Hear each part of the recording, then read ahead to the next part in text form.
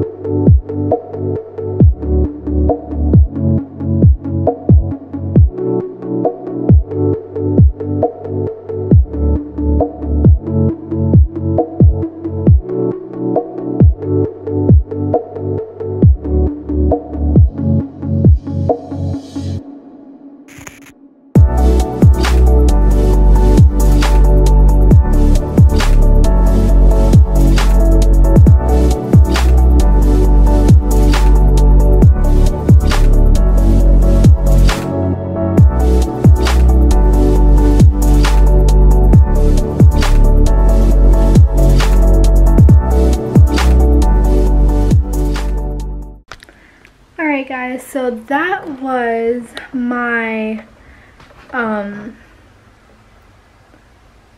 fall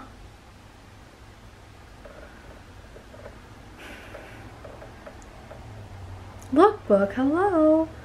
That was my fall lookbook, and for those of you guys who want more, comment down below. I only did 4 looks because I wanted this to be a sweatpant look, because a lot of people ask me how I always wear sweatpants, like, oh, how do you style sweatpants, how do you style sweatpants, and I thought it would be an amazing video to show you guys how to make sweatpants look non-pajama-y, because sweatpants are so comfortable and I literally live in them, but you kind of have to take the pajama-y out of the sweatpant. Just because you wear sweatpants doesn't mean you have to look like you just rolled out of bed. Like, you could spice it up a little bit. So those were 4 ways that you could spice up a sweatsuit.